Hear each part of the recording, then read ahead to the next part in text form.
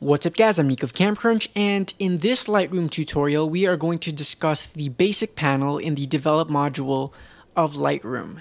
Now if you want to see our other Lightroom tutorials, you can go ahead and go to camcrunch.com/Lightroom, where we will have a library of videos and other posts that you can view to learn more about the different functions of Lightroom. So be sure to check that out after you watch this video. So the basic module is sort of the first thing that you see when you enter the develop section of Lightroom, and this is where most of the most used settings are. And Lightroom has built this so that you can basically move downwards through the settings in chronological order. You can, do your own way, but it's built so that you can just move downwards and you can adjust the settings like that. And again, this is where most of the most used settings are. On the top of the develop module, or the basic panel in the develop module, you have your treatment, which you can change between color and black and white, and that's pretty self-explanatory. If you're going to do a black and white image, you click black and white. It will remove some of the settings like vibrance and saturation, and it changes some of the settings down the line like HSL and color. You don't have access to that. You have access to the black and white setting, but that's going to be for another video. But for demonstration purposes, we are going to do the color because you can see a lot more of the settings that are being altered through the color. The next thing that you get is white balance, and again, it's chronological order, so this is usually the first thing that I adjust. Now what you can do is change your white balance based on certain presets and settings like flash, if you're going to use flash, as shot, which is basically how your camera shot it and what's in your metadata. You can leave it to auto and make the program sort of determine what the correct white balance should be. Daylight, cloudy, and all of these presets. But I don't usually, change the preset here unless I leave it at as shot, unless I'm doing something specific, like I know that I use flash and I want that light to be there. But what I usually do instead is I use the second tool, which you can use, and that is the sort of white balance picker. So you click the white balance picker and you can see that you get the sort of the water dropper, water picker, and then you can find a neutral gray that should be in the image. And in this image, I don't really know where there's a really neutral gray, so I'm going to pick the thing close to it, and I think it's here up in the clouds, this sort of darker area where there are rain clouds. You can click that and it will adjust the white balance for you. Now I think it's a little bit on the warm side, but again, that's fine. If you have a neutral gray in your image, then choose that neutral gray and then it's going to adjust the white balance for you. Now the third thing that you can do is you can actually use the sliders that are given. Now based on these different settings, it will actually change the color temperature and the tint of your image, but you can adjust that manually if you want to. So you can adjust the temperature, which lies between sort of blue and yellow, and it shows you the temperature value here on the right. So if you know what temperature the light that you shot in was, you can basically adjust it to the temperature that you shot in manually through here, or you can sort of slide it until you reach your desired temperature. And you have the tint, which compensates for shifts in magenta and green. So that just balances out. And the temperature and the tint, they're built so that they can compensate any lighting situation, whether it's sunset, sunrise, fluorescent lights, and all different lighting situations. You can adjust that through the temp and the tint. Now I don't usually use these sliders unless I purposely want to warm the image up like this, but instead I just usually use the color picker, and it usually does the job just fine. Otherwise I'll use as shot, or maybe one of these settings, again, if I know what setting I'm going to use. So that's the first setting that you get in the basic panel. The second thing that you get is the exposure controls of the image. And here you can see I can click auto and it will adjust the settings for me based on what it thinks it should do. But we're not going to do that today, so that I can show you what each of these settings do. Now, if you haven't watched the video on the histogram, be sure to watch that after, because the histogram does help in determining exposure. It's not the end-all be-all, but it is a great tool to help. So exposure up here basically increases or decreases the exposure in a linear fashion. So it's going to increase the exposure of everything or decrease the exposure of everything. You can see that if I hover over this, it sort of hovers over the middle section, and you can also adjust it by grabbing the middle section, but as you can see, it's bringing all of the tones up, and then it's bringing all of the tones down, and it's doing it again in a linear fashion. Contrast basically separates the highlights and the shadows. It makes the difference between the highlights and the shadows bigger, so that means there's going to be more darker areas and more lighter areas and less tones in the middle. And you can see that with the histogram. If I increase the contrast, you can see it sort of separating out into the highlights and to the shadows. And if I bring it in, it brings them closer to the middle, making it more sort of a grayish flat look. And that's what contrast does. So if you want to have more punch, then you want to increase that contrast to give separations from the highlights and the shadows. And if you want it to be a sort of flatter look, then you can decrease that contrast so that you get a more gray, flat look with a lot of middle tones rather than highlights and shadows.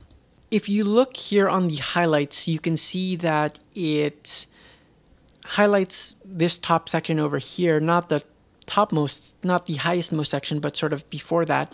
And that's basically the section that it's adjusting. It's sort of adjusting the brighter tones, but not the brightest tones. Same with the shadows, but in the opposite side. And then the whites adjust the brightest, most parts of the image, and then the blacks adjust the blackest, the darkest, most parts of the image. And you can see that when I'm dragging the highlights, you can see it's sort of moving that top section up, but it's not moving any of the other sections on the histogram. Now on the shadows, same thing. It's just moving the shadow areas and not really touching the rest of the image. Now if you talk about the whites, it's dragging the very topmost part of the histogram first, and then it's sort of pulling the rest in, and then the blacks does the same thing. You can drag that and it's pulling the black areas black. And here, if you move it the other way, of course, it moves the opposite way and brings it brighter. So that's what the highlights, shadows, whites, and blacks do. Now, if you want to create very high contrast in your image, you can sort of, separate these yourself. So you bring the whites up and then you do the blacks down, and that creates really extreme contrast. And you can also do it the other way. If you want a sort of HDR look, you can bring the highlights down, so you're making them darker, and then you can bring the shadows up, and then you're making them brighter, giving you this sort of HDR look. Again, these are the extremes, the extreme conditions of using these tools.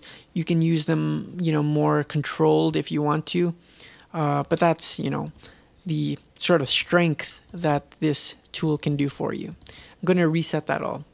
Now we go to the presence, and that's the last thing here on the basic panel. And this controls your clarity, vibrance, and saturation. Now, clarity is a tool that I see a lot of people use very aggressively because it gives the appearance of sharpening your image. You'll see if I increase the clarity, it sort of gives you that pop, sort of like a three-dimensional pop to your images. And a lot of people use this instead of sharpening or to sharpen an image, but that's not really what this tool does. Clarity is sort of like contrast, except contrast, what it does is it separates the highlights and the shadows from each other, and then it creates that extreme contrast, whereas clarity, it sort of creates contrast within midtones. So then it gives you that extra sharpness because all of your midtones basically have more contrast within them, giving the effect of more detail.